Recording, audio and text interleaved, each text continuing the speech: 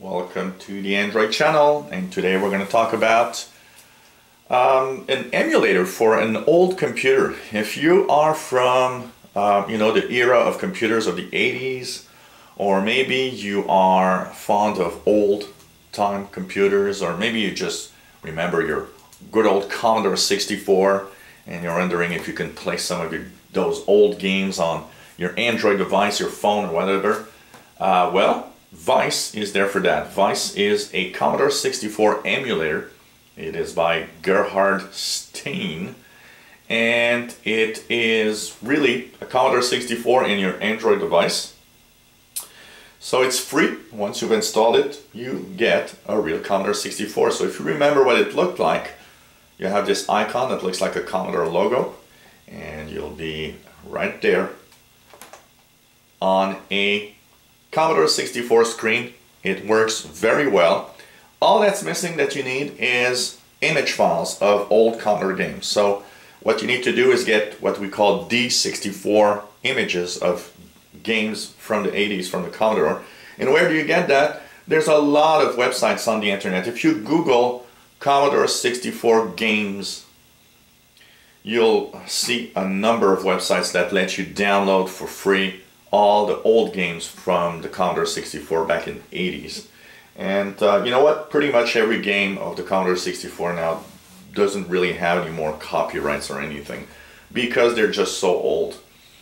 And basically what you do, you can of course auto start an image of a game. So here I'll auto start Gremlins, for example, that I've downloaded just for this. So once you do that, you click and it auto starts any D64 files that you might have downloaded, and you'll see that it works really well.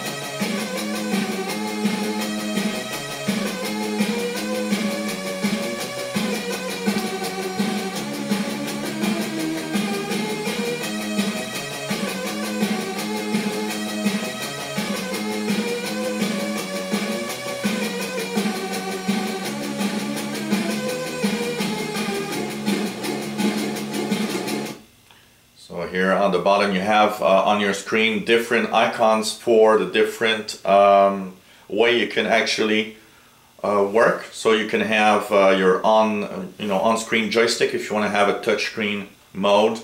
You can also customize the inputs so that you use whatever keyboard or whatever you want to use. For example, here is a this is on a Android TV box, and so I'm using a keyboard, and you basically, here we go,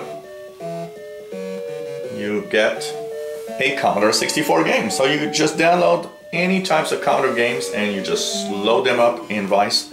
Works well. I've tried it with about 15 different games, and the verdict doesn't work on every game. Of course, one of the questions you always ask yourself is the problem the image file that was corrupted, or is it Vice that doesn't work well? I did try some of the image files on a real Commodore 64 that I still own here. Some of them wouldn't load also, but one that didn't work here that worked on my computer was Load Runner, which is a multi-level puzzle type game. And basically Load Runner would not work on Vice here, but it was working on my Commodore 64, which means the image file was good. But no, apart from a few quirks and quarks, it works very well. You just download your D64 files. The only negative side of Vice, I would say, is getting used to the different controls and how you have to load the files and where you need to find them. You know, when you download something on your phone or on an Android device, you have to know where to find that download folder. That's probably what's a little complicated here. But apart from that, it works really well, as you see. It can imitate a drive, tape, cartridge, has all sorts of video and sound settings so that you can actually customize pretty much everything the virtual keyboard settings, status bar, and so on. So you have all the types of settings that you really need actually to make this emulator work on your computer.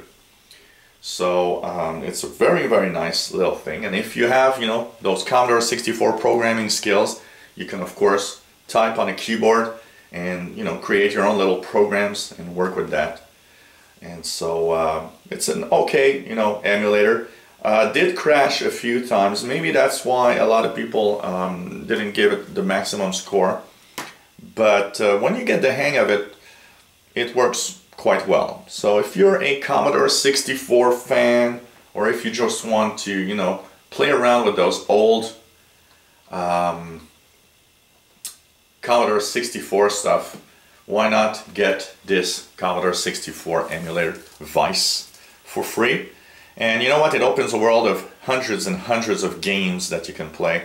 And you know, I was surprised to actually see that a lot of the games that I played on the Commodore 64 are still fun to play even today, even though the graphics of course are all chalky and blocky.